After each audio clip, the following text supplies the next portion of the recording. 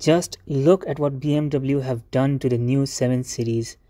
They wanted to make the grille bigger, and so they made the headlights into two. Uh, the front also has air intakes just below the second headlights. The body is much meatier and chunkier this time, so it is much fatter.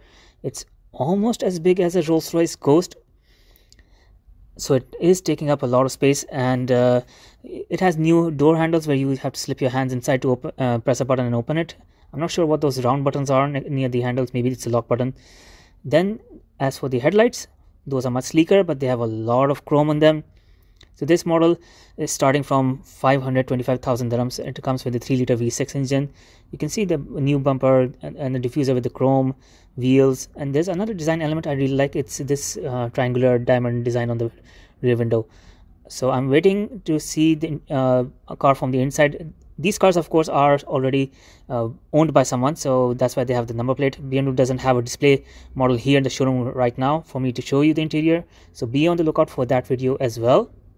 Now, since there's a black 7 Series of the previous generation here, so what I'm going to do is try to make you see both of them side by side to get an idea how different the new generation is. As you can see, it is the white one is meatier and fatter, but the grille is slightly bigger. It's just the illusion created by the thin headlights makes the grille look much bigger. So if you want to see more videos of BMWs, you can find the names and links in the video's description. For other manufacturers, just go on down to my channel and enjoy.